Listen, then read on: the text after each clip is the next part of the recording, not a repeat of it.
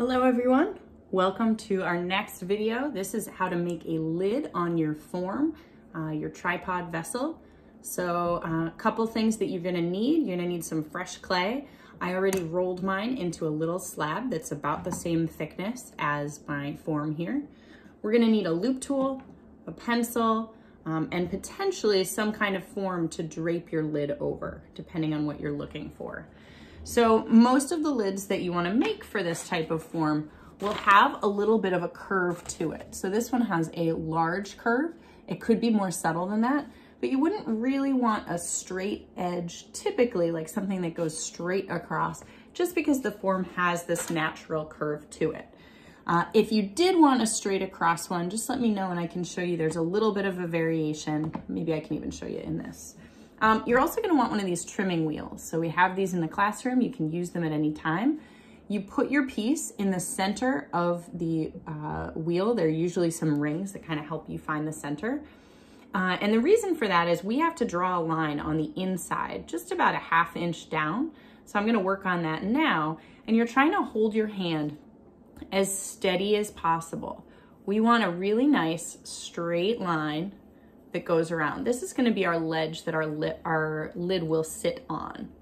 Okay, I'm going to go over mine a few times just to make sure that I'm getting it as straight as possible, trying to hold that pencil as still as possible. And you can see it right on that inside ledge. So we need to make this into a ledge so that when we put our lid on it, it will sit down in and it will get stuck in that spot. So using your loop tool is really helpful. I'm going to use it in this way. So I have basically a straight up and down vertical line, and then I've got a corner here. So I'm going to do the same thing where I'm just slowly cutting right on that line. It's okay if it's not perfect, but we're just trying to cut in maybe about half the depth of the clay. It's okay if you cut anything above the line, because you really want to get some of that extra clay out. And we just want a sharp edge right at the line. Okay, so it is a slow process. If you see places where you made a mistake, you can always add a little bit of more clay, but really just take your time with it, because the neater it is, the easier the next steps will be.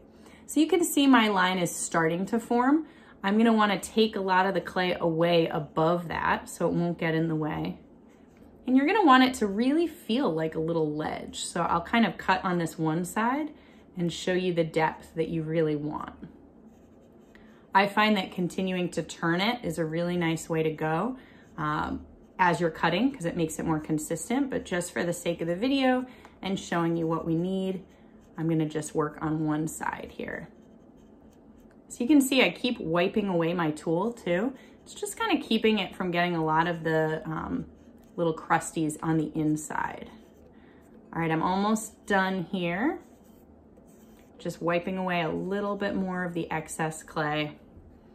All right, so now you can see that a little bit better. There's a nice thick ledge there. I would probably go just a little bit deeper, just so that I have even more of a ledge. But you get the basic idea. I have a line around with a little bit of a ledge. Now, my clay. I need to get it to sit in here and have that little bit of a curve. So to start with, I'm going to use something round that is bigger than my form. Okay, so in this case, I'm choosing the outside shape of the masking tape.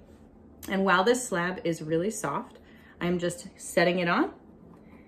And I'm going to trace that circle and cut it out. You could use your knife tool for this. For round things, I like to use my needle tool. Okay, now I have a nice disc. Still too big. All right, so I have some choices. I can start actually just creating that curve by pressing it down in. I can do the same thing loosely in my hands, or I can use something that has a curve that I like and place it on there. The only issue is if I stick this clay to this glass jar that has a little old slip in it, it will get stuck and I will not get it off again. So if you are gonna do that, you wanna take something like newspaper, like a plastic bag, something that you can use instead of putting it directly on. So I'm gonna use a plastic bag. It's just what I have here. I'm gonna wrap it as tightly as possible. And now I'm gonna set my slab right on there. Oops, sorry. Okay, now this might still not be the correct size. I won't really know until it's leather hard and I can start to shape it. So I could also just hold it up and see that I'm definitely gonna be cutting a little bit more off of this. But in the meantime, to kind of get it ready and prep it, I can take and smooth out using my sponge, and that way it'll just kind of be a little bit neater when it comes to the next step. So I'd wait till this gets leather hard, and then I can use a tool like a planer, or I can even draw and cut parts off until I perfectly fit it so that it'll sit right on that inside ledge. It takes a lot of practice to kind of get it the way that you want, but those are the basics of how you'd make a lid. And then the last part that you want to consider is creating some kind of handle, some kind of, it's called a finial that goes on top. Just like the handle that would go on the side, you don't want something that's barely attached. So this has very few attachment places. You'd instead want to make something that has a really strong connection so that when you lift it up, it really holds. All right, so that's the basics of making a lid. Good luck. I'm excited to see what you do.